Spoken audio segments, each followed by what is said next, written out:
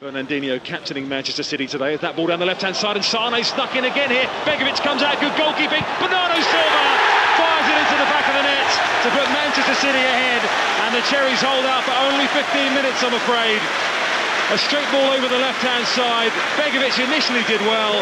He was helpless though when Bernardo Silva smashed it back towards goal. It's Manchester City 1, Bournemouth 0.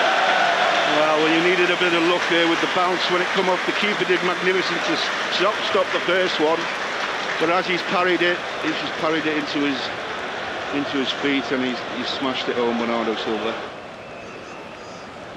Over to the right-hand side. Francis swings one in with his left foot. Callum Wilson with the header, and Callum Wilson finds the equaliser for the Cherries.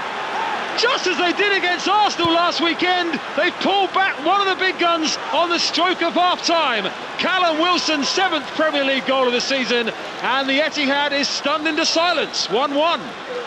Well, it was a great build-up, series of passes across the penalty area, then back again. I think it was Frano's left foot that curled it in and just missed everybody out except Callum, who got a full head on it.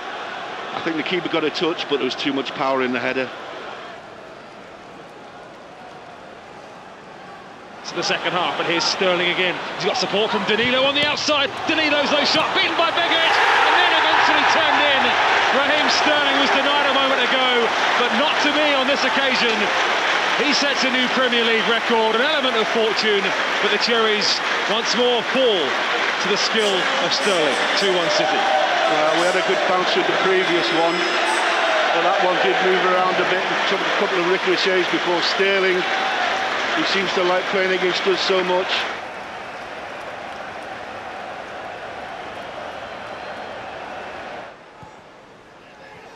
Played down the left-hand side, nice link up. Sane drives it across, and it is 3-1, and that probably is the game over.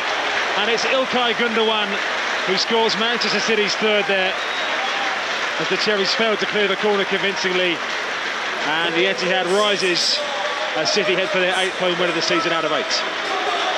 Well, we've tried the best we can to stem the tide, but City just kept coming and coming and coming, and we've got to 80 minutes. We've been in the game at 2-1 for most of the game, but 3-1 will be a tall order now to get back in 10 minutes.